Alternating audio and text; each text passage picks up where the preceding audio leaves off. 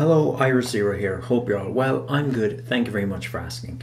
It's the last Monday of the year. Oh my god, where does the time go? It just felt like 2015 started yesterday. Well, it didn't. It started almost a year ago, and now it's over. Now it's another new year, almost.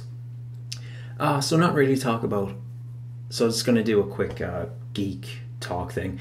The very first official image of Doctor Strange came out. This came in a way of Entertainment Weekly.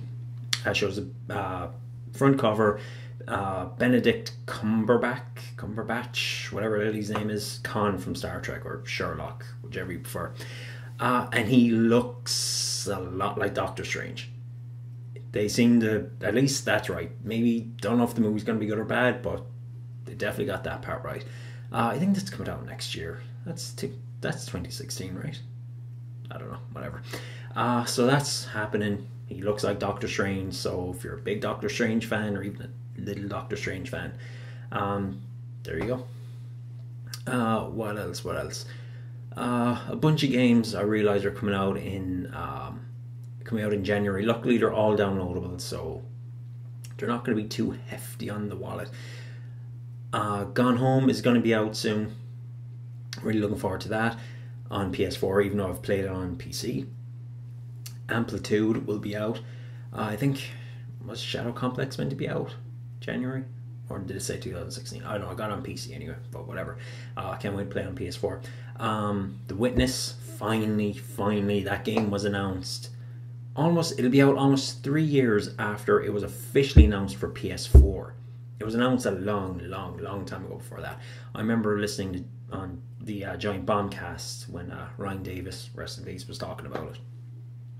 And yeah, that game's been in development for a long time. But it's finally coming out January. Resident Evil 0, can't wait for that. It's remaster. I played the original game on GameCube to death. Looking forward to playing it again in HD. What else is coming out in January? A bunch of other games that I probably just can't think of at the moment. But yeah, first half of next year is going to be crazy on the wallet, so I better start saving very soon. And you can tell it's in the new year, not much game news.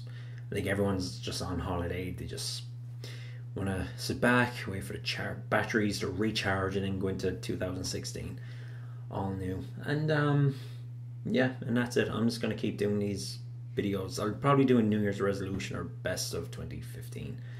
I don't know. I'll try and make a list and see what my highlights were, what I prefer. I'll probably do 1 or 2 videos: highlights for films and highlights for games. Did Fast and Furious come out this year? I want to say it did. I want to say the latest Fast and Furious came out this year. Don't think it was last year. Man, that's how quick things go. It's like, wow. I actually kind of like that.